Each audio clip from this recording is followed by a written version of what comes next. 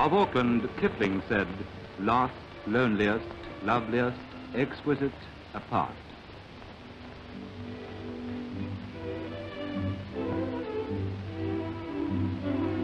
The once capital of New Zealand, Auckland is now a centre for trade and manufacturing.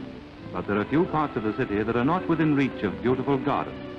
And almost in the very centre of the city are displays of flowers such as these.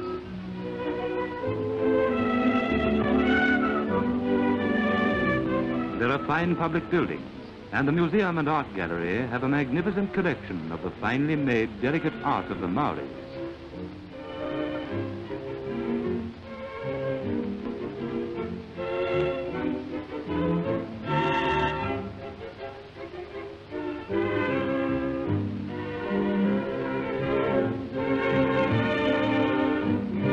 Linked by direct flying boat to America and Australia, Auckland's harbour shelters many types of craft. The acknowledged centre for yachting in New Zealand, Auckland is ideal for racing or for leisurely cruises. Yachtsmen find endless variety in the dozens of bays and sheltered waters outside the harbour. Auckland is said to shelter more yachts than any other port in the world.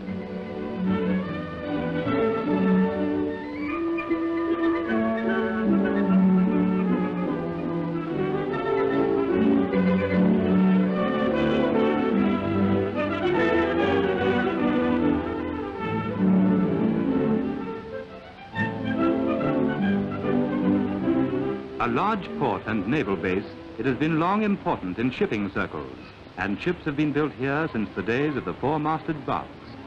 During the war, many naval vessels were constructed for the Allies in Auckland's modern shipyard. The main city area rises in a gentle slope from the harbour, and the centre of its activity is Queen Street, with its ever-busy crowds.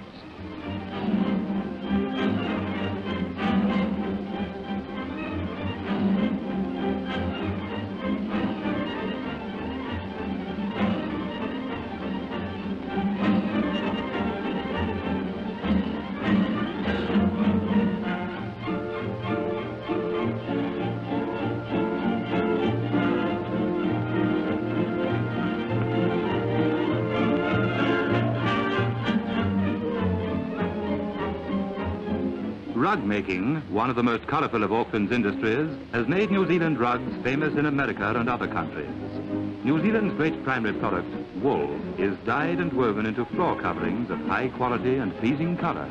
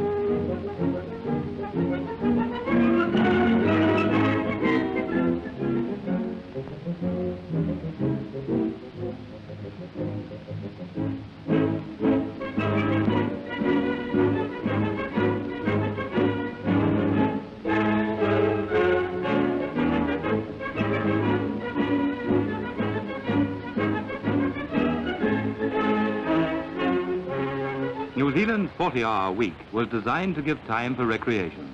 In a climate such as Auckland, swimming is a popular pastime, and the many public baths are usually lively places.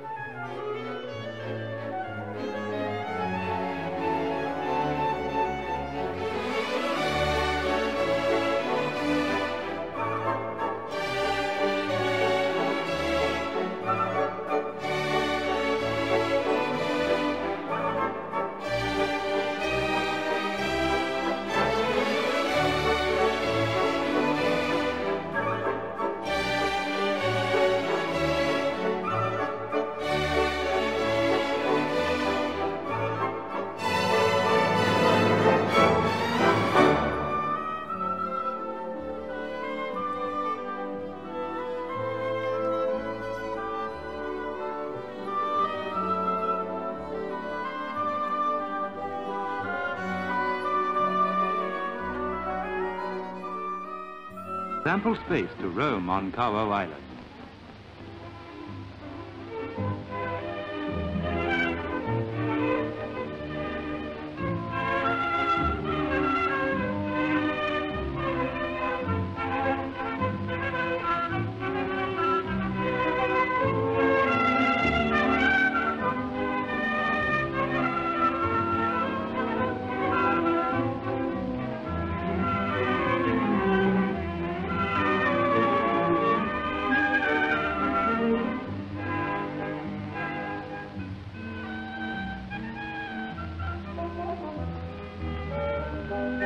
Planted with trees and flowers from various parts of the world, Kauau Island is a world garden where can be found the exotic colour of the tropics beside the brilliant green of New Zealand forests. The wild rose of England grows beside the brilliant waratah of Australia and its fellow countryman, the flaming red gum.